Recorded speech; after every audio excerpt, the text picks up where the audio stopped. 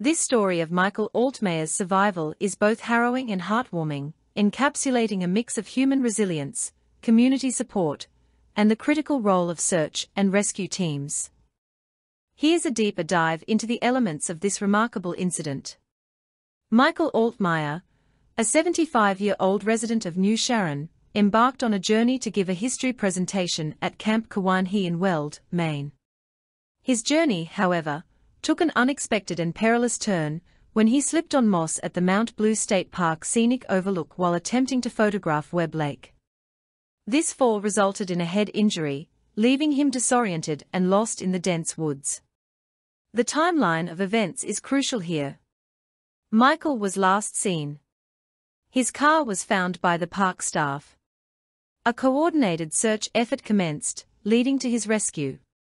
The Maine Department of Inland Fisheries and Wildlife, along with a game warden and AK-9 unit, were instrumental in locating Michael. Their expertise and quick response undoubtedly saved his life, as they found him approximately 3/4 of a mile from his abandoned vehicle, stuck in a bog and unable to move. Michael's survival, despite the physical and mental toll of being stranded for 4 days, is nothing short of miraculous. His brother Robert's account indicates Michael's resourcefulness in the face of extreme adversity, drinking available water, and continuing to move in hopes of finding help. Such resilience is a testament to Michael's willpower and perhaps a touch of luck. Robert Altmaier's statements shed light on the emotional aspect of this ordeal.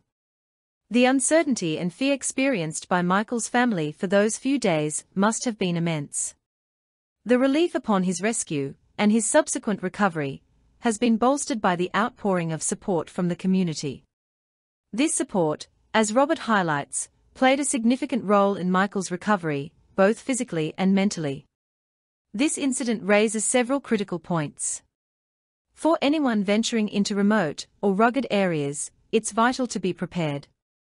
Michael's experience underscores the importance of carrying adequate supplies, having a means of communication, and letting someone know your itinerary. The effectiveness of the search and rescue operations in this case highlights the importance of well-trained and equipped teams. Their ability to respond swiftly and efficiently can make the difference between life and death.